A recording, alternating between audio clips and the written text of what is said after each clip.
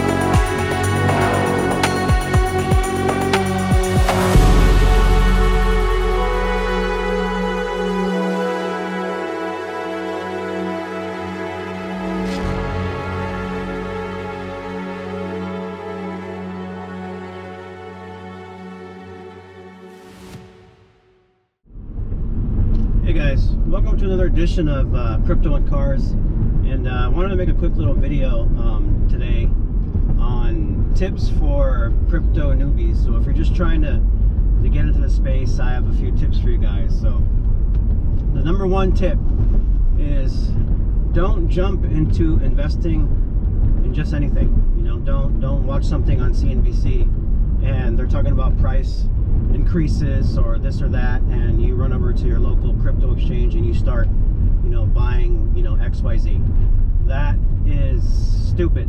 Okay, that's not what investing is about. Okay, research. That would be my first thing, is research. Make sure that you research each project that you're interested in. Okay, some tips for researching it: find out what the company does, find out what real-world problem this particular project is trying to solve. Sorry, I think my music came on. Find out who's behind the project. Okay, see who's backing the project. See if there are any you know, big players in the game backing the particular project. And there's a thing called a white paper. If you haven't heard or know what a white paper is, it's essentially a synopsis of what the company wants to accomplish. Okay, and that's another thing. Accomplishment. What have they accomplished to date? You know, obviously if it's a new company, they probably haven't accomplished much, but if they've been around for a few years, 2, 3, 4, 5 years, look at to see what they've accomplished so far. Because if they're just sitting idle and not really doing anything, maybe they're just sitting back and trying to collect money from would-be investors. So always research the project. Okay, that's very important before you jump into it.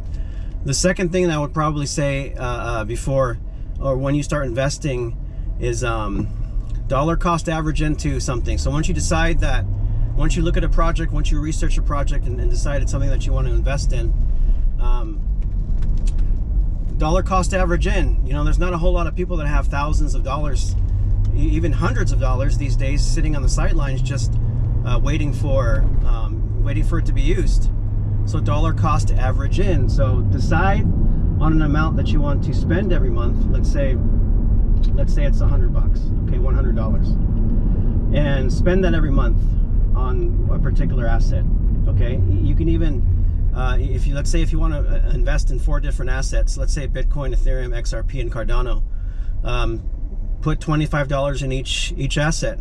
Okay, this is going to help battle volatility. All right, over a period of time, the prices of these assets, especially in cryptocurrency, because that's where we're at in the market right now, extreme volatility, the prices are going to go up and down. So by you putting in the same amount of money every month, you're going to help to battle that volatility, and your buying average is going to become better over time. Okay, so everybody spends money the way they want to. People go to Starbucks, people, you know, spend money on their cars, you know, they do this and that. I'm sure you can think of certain things that you can do without.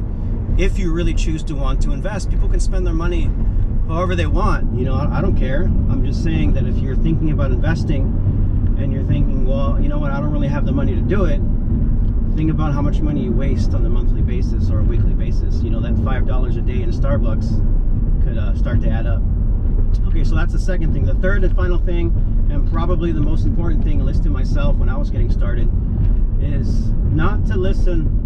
Well, it's not to not listen to your family and friends, but a lot of times where you expect them to support you in certain endeavors, they're not going to support you. And I'm not saying all family and friends are like that. What I'm saying is, don't listen to the naysayers. Don't listen to people who you think you should be listening to, and maybe they're saying, oh, you're investing in that crypto stuff, you're investing in that real estate stuff, you're investing in this and that. If I sat around and listened to people who were like that in my life, I'd be nowhere right now. Okay, so that's always going to be a thing.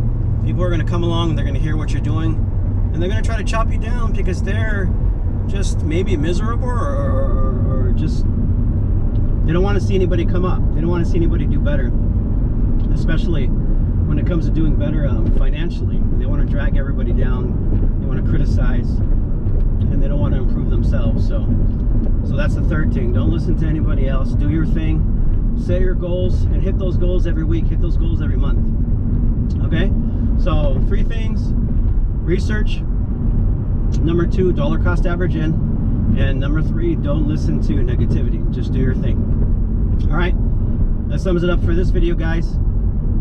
Hope you enjoyed it. Please like and subscribe.